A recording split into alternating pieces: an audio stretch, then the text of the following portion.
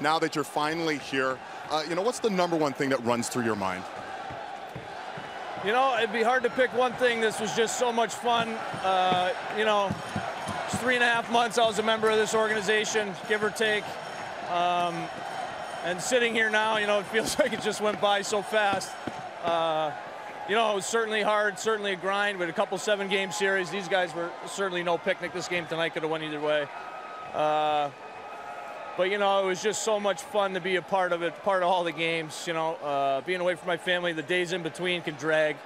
But, man, was it a lot of fun. So many sacrifices that go into building a championship and being a part of it like you're experiencing now. Did you know you were going to be the first guy to grab that cup from Sid? Not till he went to get it, and I was kind of lobbying for Cully or, you know, if it's his last one, or Chris Kunitz, because 4 is pretty heady company, you know. To get his 4th, that's pretty awesome. But it's certainly an honor and certainly a moment I won't forget. Finally, Ron, how do you keep your spirit alive? You go through all those years without postseason experience, and then in February, again, Ron Francis really helps you pull the trigger to come here.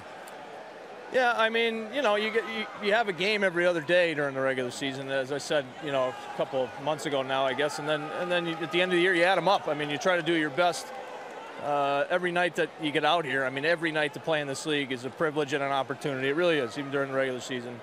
And, you know, keep plugging away until they take your skates away. That's kind of how I've been going about it, and a chance like this came up, obviously.